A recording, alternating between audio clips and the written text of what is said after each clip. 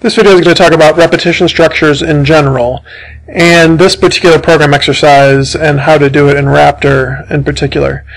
The program asks for a running total of the number of bugs collected during 7 days.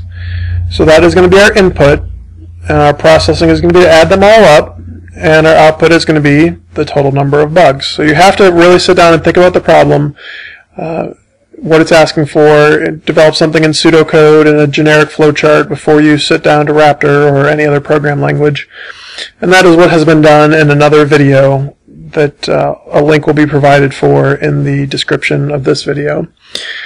But I'm going to present an alternate method of a way that you could come up with a program that uses a repetition structure, because you might not think about it when you're thinking about the problem to begin with.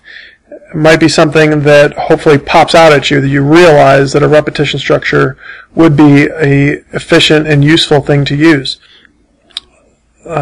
Repetition structures are helpful because they can save you time and effort. Less work actually to make the program, and then less work to maintain the program. All right, so the first thing I'm going to do is just make this program without a repetition structure.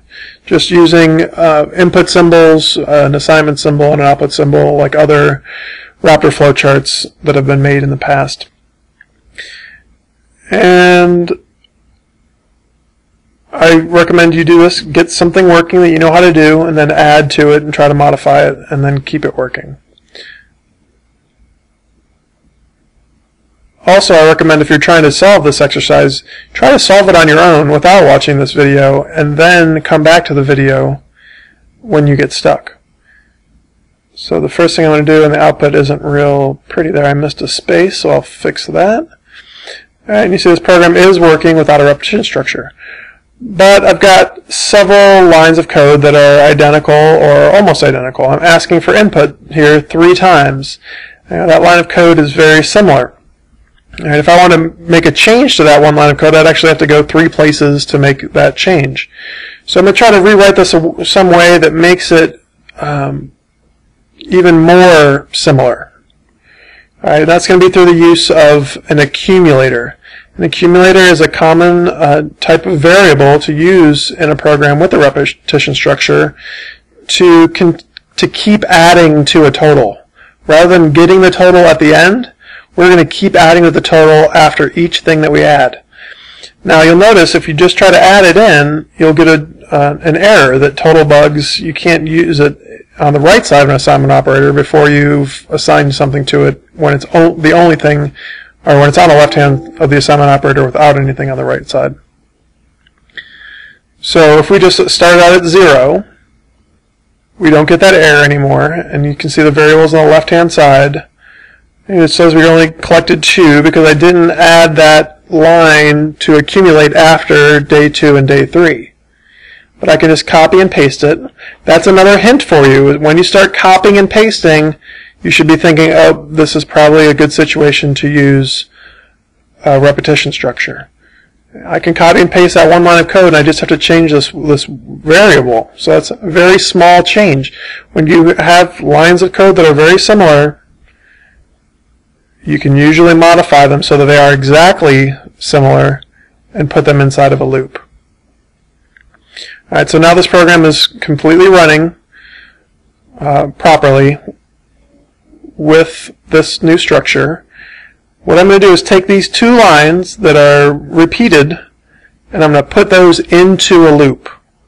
Alright, in Raptor, that is done by putting it on the no side of the loop symbol. And you can just follow lines to see how they look. Then we can take these other 4 symbols out, because we're going to just do these 2 symbols over and over and over again.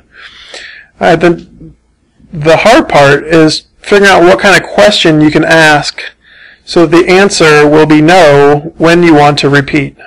And this is where you might have to really think about the problem. How often do we want to repeat this? We want to repeat this 7 times. Alright, a good descriptive variable name in this case would be day. We want to continue this while the day greater than 7 is no.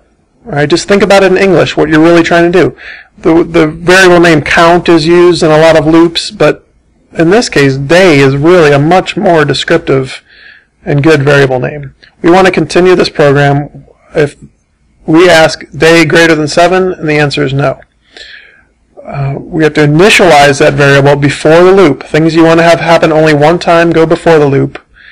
Things you want to have happen inside or multiple times go inside the loop.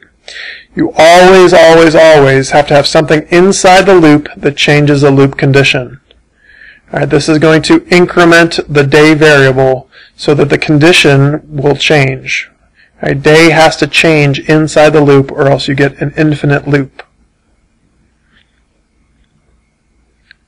All right, this same general structure is used almost identically in other repetition structure programs. Now notice the input keeps on saying how many bugs did you collect on day 1, and look on the left, you see day is getting larger on the left in red there, and total bugs is accumulating, our accumulator. All right, but this decision structure is working. All right, to make this program, to finalize it, you would want to make it a little more user-friendly by changing the prompt so that it doesn't say day 1 every time, and really the variable bugs day 1 isn't the best name anymore either. Bugs this day or bugs today would be a better variable name. This video is going to talk about repetition structures in